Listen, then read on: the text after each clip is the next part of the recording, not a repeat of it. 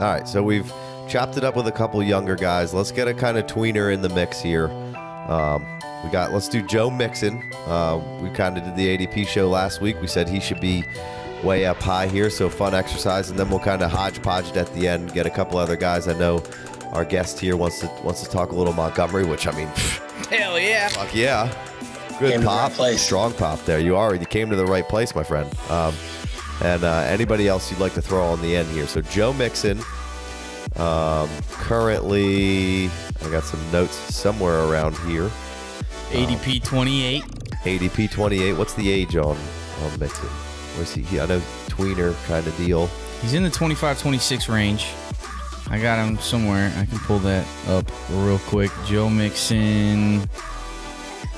Oh, where are you at, Joe Mixon? He's at 25, 26. He's going to turn 26 coming into the year. So, like I said, that tweener kind of in the CMC Chubb age range, which we haven't talked about a whole lot of that age range, really.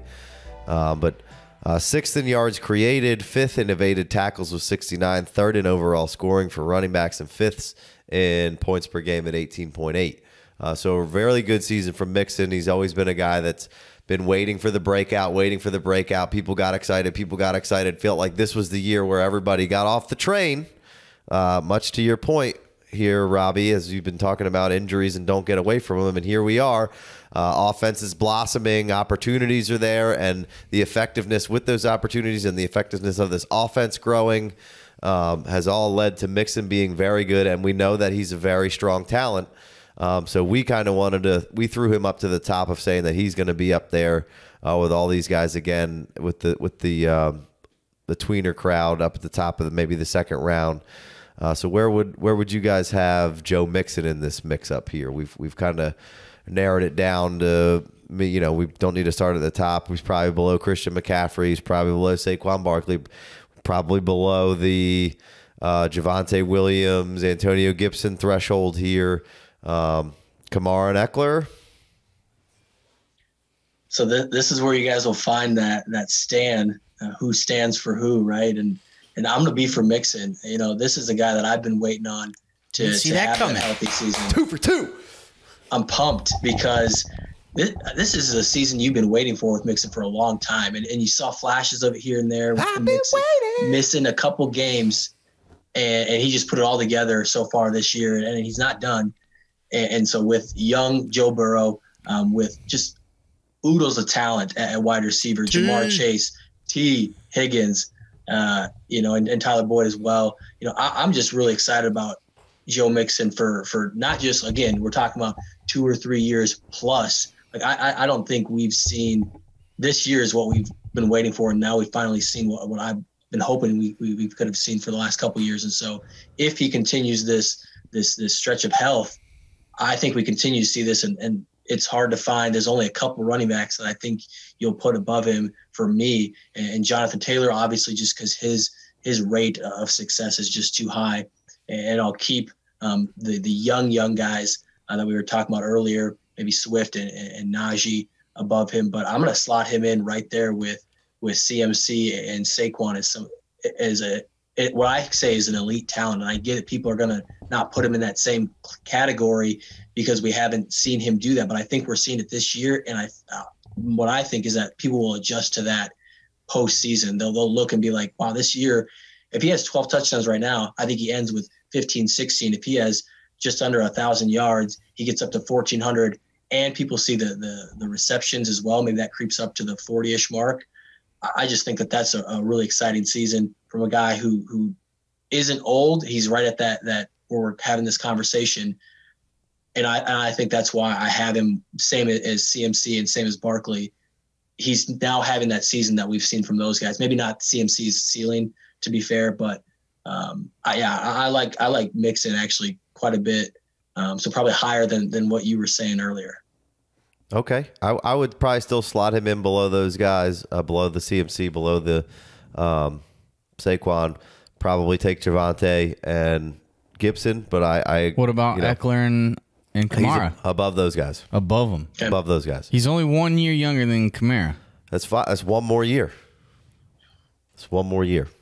And he hasn't shown the ability to stay mad healthy. He hasn't. Kamara's a little banged up right now, but bad time to bring that up. I led it off with that conversation. Robbie then backed it up with even more. Like, Saints, we hope that they can get it right. It's an organization that we trust. We trust Sean Payton. We know Kamara, but what's going to happen? We don't really know. We're not 100% sure. Whereas we know kind of where Burrow, where that offensive line, hopefully continuing to get better. Should they have still taken Sewell?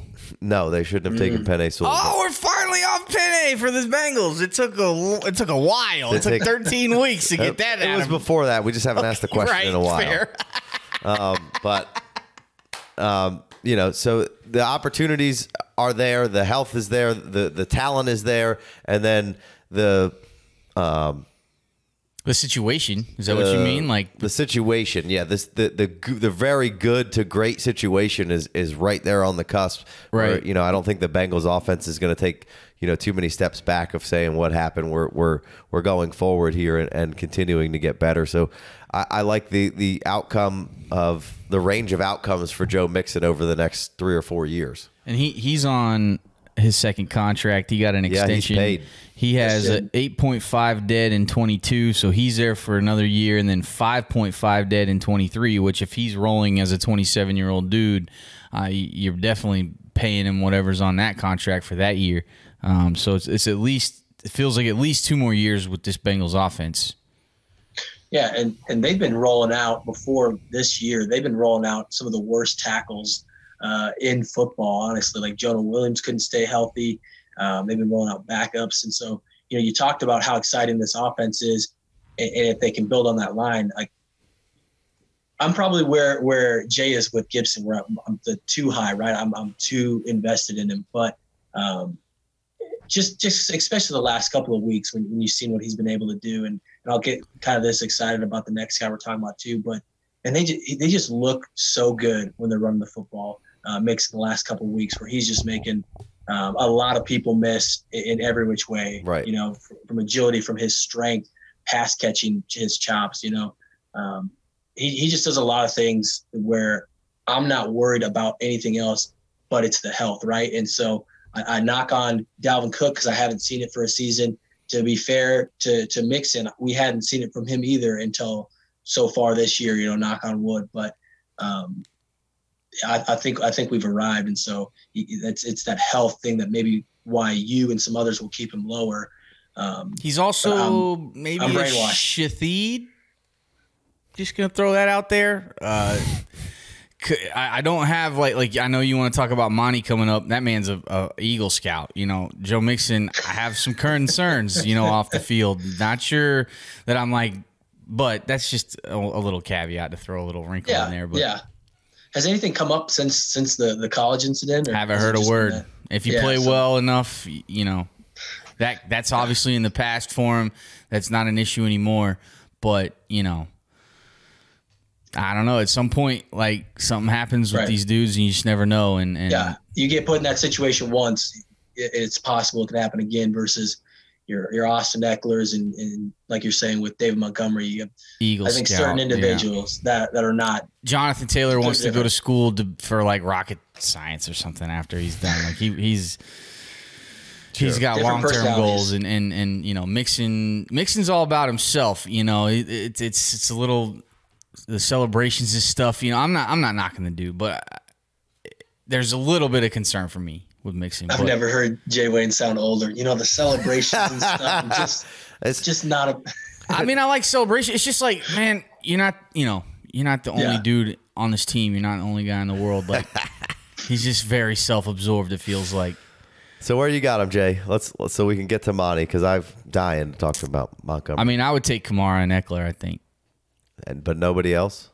Nah, I mean, I would have all the other guys that we talked about over Mixon, and I think I would slot him, but behind Kamara and Eckler, just because Chubb below all these guys, just real quick. Oh, he's Chubb! Not a part of these. That's opening up another whole can of worms. I was just I hear you. No, it's a good question. I mean, I would probably again then slot Chubb right below where I'm putting Mixon here.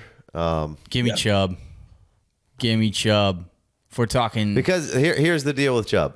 The only thing that really has kept me away, I sold Chubb this year on a rebuilding team to the guy at Dynasty Theory, John Bauer.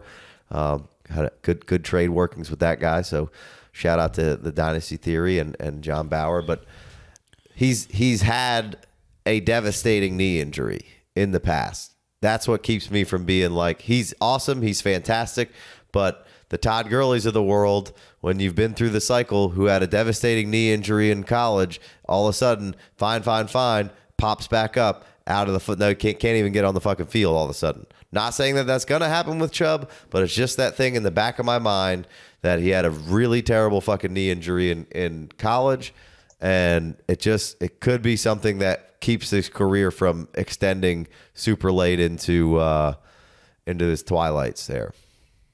Well, I think it's that, and what's his ceiling, right? Like, unless we're talking standard, which I don't think we have too many standard dynasty leagues. He just doesn't have the top 5 ceiling unless something changes. Well, I'm not saying he can't, because when they do throw him the ball, the talent is top. Right. The talent is top tier. And he can catch, but they have another monster there. They have another monster, and it works well for them. And he's signed, I think, for another year. Yep, he's one more, I believe, and then Hunt's. He's got they have 0 dead with Kareem Hunt in 22, but why wouldn't you going to keep Kareem Hunt next year? And then he's an unrestricted free agent in 2023. So maybe Chubb going into his 27-year-old season could finally get that backfield to himself, but then you're looking at another old dude. And let's see, Chubb actually has 0 dead that they could get rid of him in 23 and 24. That ain't happening. But yeah, I don't see that happening. I mean, unless his knee falls off. I mean, but if they're, Chubb, he had that devastating knee injury, and I guess the same thing happened with Gurley, right? He had the devastating knee injury in college, crushed it for the first few years in the league, and then fell off, and that's what's happening with Chubb. Haven't seen any fall off yet. If anything, he looks like he's just continues to get better. He's having his best season to date. I mean, he's 5.8 yards a clip, and he's fantastic this year. Maybe not the touchdowns where you want him, but I think that's the problem is he's running about as well as I've ever seen him, and he's still per game running back 7, right? It's the catches that are always going to hold him back for me. And for some reason, like you said, it does seem like they get Kamara involved a decent amount in the red zone. Kamara? Hunt. Or, Kareem Hunt. Oh, for sure. Yeah. Why wouldn't you? You don't know what they're going to do with him. He's a slot receiver in a running back's body and has all the moves. I mean, Hunt's amazing. All right, so let's move on to the next guy, and then we'll end it with some of these younger guys who have been hurt, who are easily going to make it up into this area that we've now slotted all these guys into, which is why this is a fun discussion, because we slotted some guys in, and now when you come back in, you're like, I gotta go. Well, maybe I gotta have him there. So